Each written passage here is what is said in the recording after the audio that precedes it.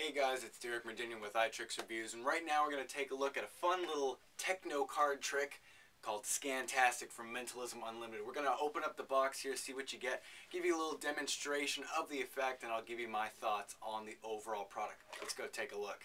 Alrighty, here we've got ScanTastic in the box here. Going to go ahead and open it up to see what we get inside. The first thing you're going to notice are the instructions here.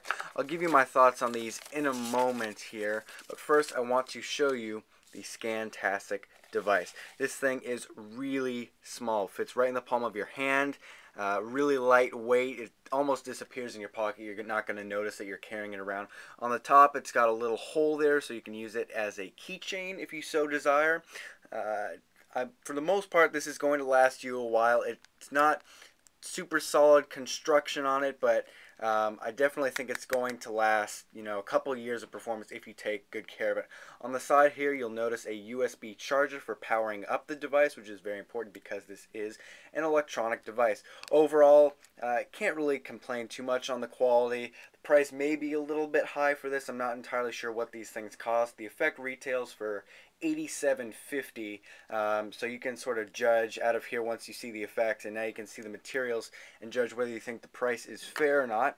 But looking a little deeper here at the bottom of the box, take out this little stuff here, we get the USB 2.0 charger for powering up the device. There's a little rechargeable battery in here, by the way, I should mention, so that you don't have to keep replacing the batteries. You can just plug it into your laptop or your computer, whatever, and charge up the device at home. The other two things you get in here are two different keychain attachments. This one will work better if you want to attach it onto your phone. If you've got a little place to loop this through, you've got that option. And the other one is a more traditional keychain type attachment. Like I said, again, you just kind of stick right on there at the top. These are totally optional. You don't need to carry these around, but it's just a little something extra that you can opt into using or not. I want to give a quick bare bones look at the effect here. This is with no presentation, no audience members, just the real core of the trick without a presentation, so that you can see where you want to take this yourself on a creative level. You start off by having a card selected and ask the participant to place their finger down on the index of the card to pick up a sort of impression of the card within their DNA, within their body, within their mind, whatever you want to do, however you want to take it presentationally. Then you pick up the ScanTastic device, you turn it on, and it's going to ask you to place your finger down on the screen, which you do so.